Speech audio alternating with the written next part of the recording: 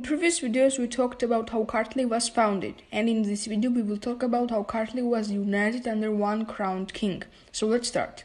It's 6th century BC. Alexander the Great conquered the Achaemenid Persian Empire and his general marched in Kartli. His name was Azo. He conquered Kartli and conquered city of Mtsketa and killed his leader Samara and his brother. Samara's brother was father of Pharnavaz. Pharnavaz and his mother escaped and they lived in mountain of Caucasus. When Pharnavaz grew up, they returned to Mtsketa.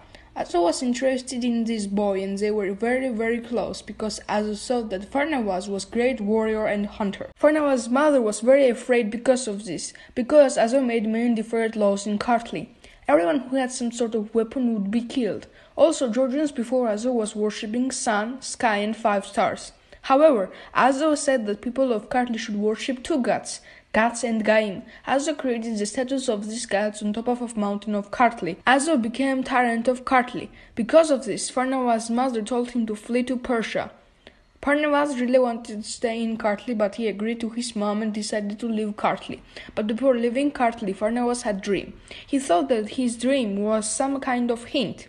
Next day, Pharnavaz went to hunting. He saw a deer and started following it. And then huge rain started and he decided to find shelter in forest. He found a cave with a strange door. He used his weapon and destroyed the door. He found treasure in this cave and he, his sister and mother brought it out from cave. Pharnavaz used this money to contact leader of Agrisi called Kuji. Pharnavaz and Kuji used this money and treasure to create huge army to defeat Azo.